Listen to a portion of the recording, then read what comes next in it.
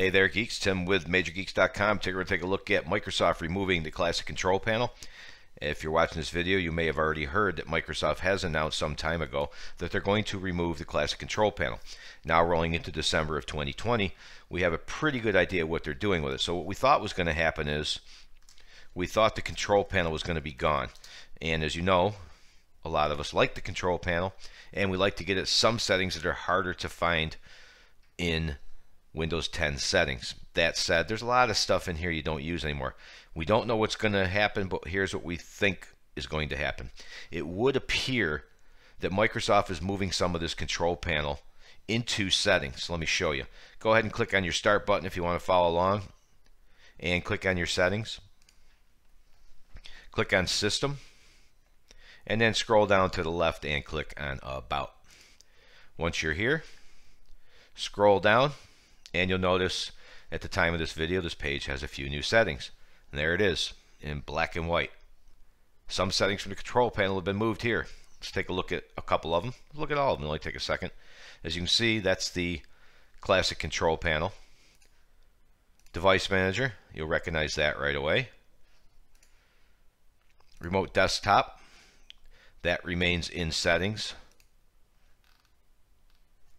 System Protection, which brings up the system properties, which has a lot of access to hardware, Device Manager, some of the other stuff you're seeing, System Protection, System Restore, so on and so forth.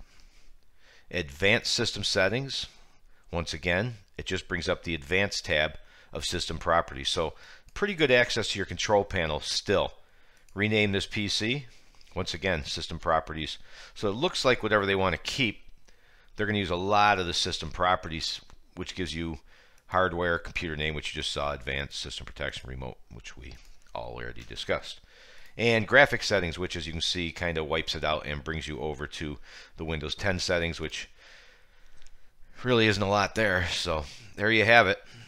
That's pretty much everything that we know as of right now. You can click on any of them, and again, as always, don't forget, you can click on the Windows key plus S and start typing a control panel. If we see anything else moving forward, we'll do a new video on it. I'm only guessing. I don't think it's going to change a lot from here.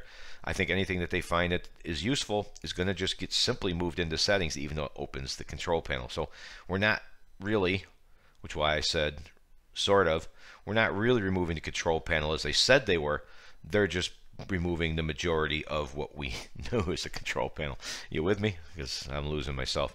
Anywho, don't forget down here at the bottom you find our similar stories, how to reset settings, create a shortcut to any Windows 10 control panel setting, add settings to the context menu, how to open a control panel instead of settings, which is kind of handy. As you can see, it has its own video tutorial as well.